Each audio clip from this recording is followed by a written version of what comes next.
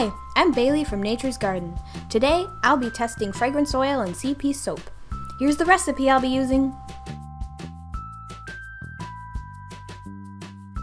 I've already combined my soaping oils and lime mixture together and brought them to the emulsification stage. Now, I'll be adding fragrance oil to my soap batter, mixing it with a stick blender and observing how the fragrance oil affects trace.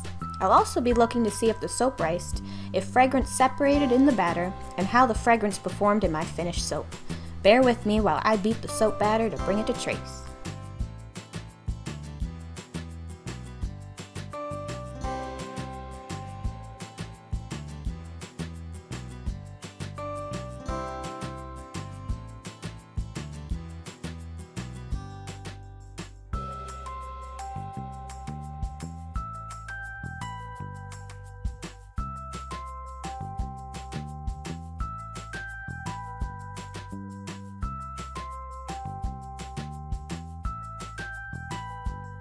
Once my soap batter has reached trace, we're going to pour it into these cute little flower molds and allow the soap to cure for a few weeks.